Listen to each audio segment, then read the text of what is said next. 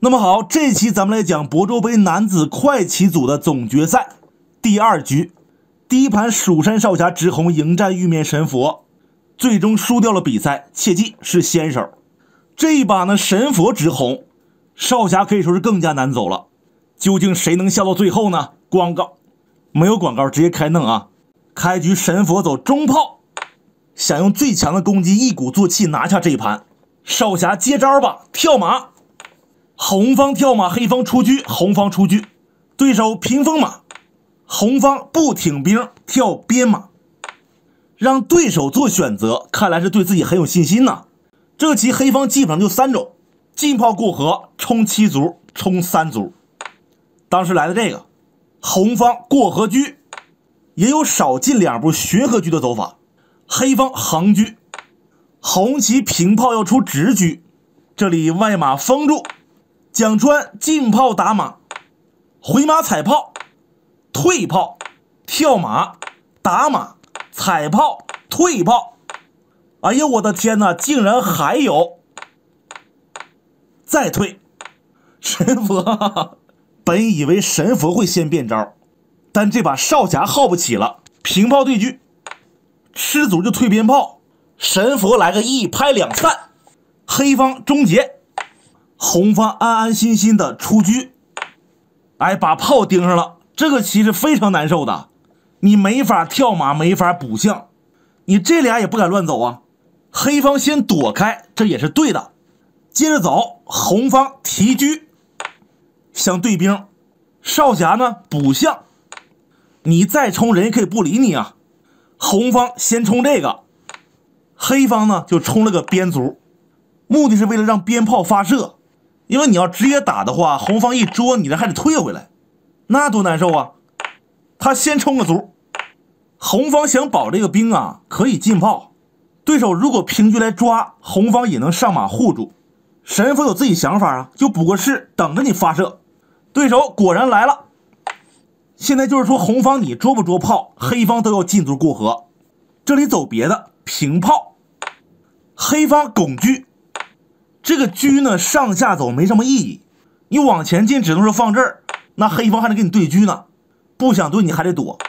往后退压炮的话，那你就压着呗，也是没什么发展。黑方可以不理你，就把车平到右边开玩，所以这个上下走的确实没意义。红方平2步，哎，有空间了，现在可以对兵啥的。黑方平炮要向下冲拱马，神佛冲兵。这招是经过深思熟虑的，你再拱马，红方就进兵不管，吃马他就再拱一下，这棋他是成立的。你要是先吃兵，这个也不合适啊，红方吃卒还捉马，这还得想办法。黑棋最后折了个中，把车蹬到巡河，等着红方过来。蒋川的棋力呢确实高，这时候他将马往这儿运，这招就逼着黑方动手吃兵。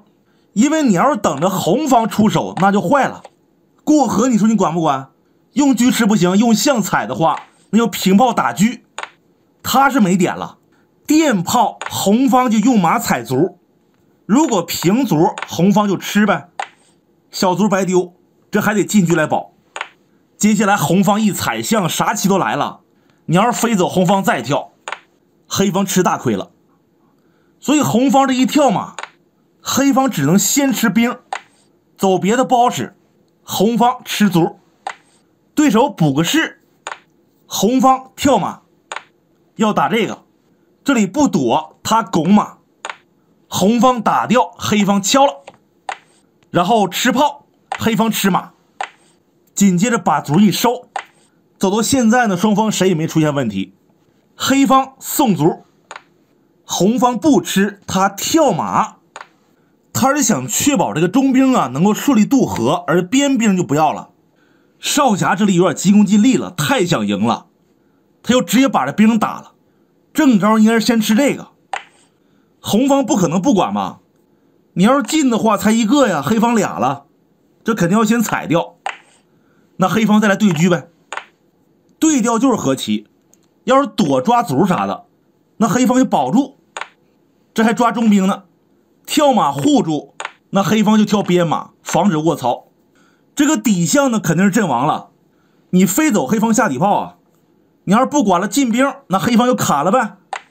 这也不敢吃卒啊，红方退车捉马就丢了，下底炮是闷攻，抓炮就躲呗。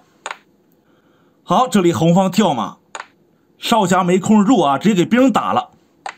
红方过河，现在黑方吃兵的话，还是有一些和棋的希望，但这里又走坏了，他是退炮打兵，红方吃卒，过俩了，黑方把中间这干掉，神佛不换，他踩双，这里还有问题，他应该是往右平3步，手累，这里是平卒拱马，那红方就上去了，随时都能卧槽啊！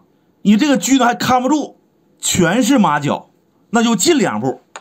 这个棋红方还真不能着急，要是直接卧槽，有可能被弄铁门栓。先平兵拱炮，这也是提前弄个炮架。黑棋呢退了一步，这手棋也有问题，正招是往前进啊。神佛卧槽，出老将，用车抓炮。刚才要是进2步的话，现在是可以称势的，这咋整啊？不敢躲又不想白丢，那跳马护住吧。红方出老帅，现在中炮能动了，确实不好走了。黑方打一将，红方垫炮，被锁住了，没棋可走，进卒。红棋补象，黑棋称势。神佛进兵拱炮，黑方向前一挪，最后平兵拱马，一招毙命。小郑一瞧车没了就认输了，因为这手棋是带将的，车还不敢躲，红方这过来了，这不就死了吗？一步杀，垫炮也是死，他只能砍了。红方一吃，黑方还得上将解杀，那就打一将回去，再给马一吃。你这造型离吃光不远了。神佛确实厉害，抓住一点机会就完。这局过后呢，神佛2战全胜，获得了首届亳州杯全国象棋锦标赛男子快棋组的冠军，奖金5万，少侠就是亚军，奖金2万。不过没完呢，还有超快棋组的比赛，大家持续关注啊，咱们就下期再见吧，不要忘记点个赞。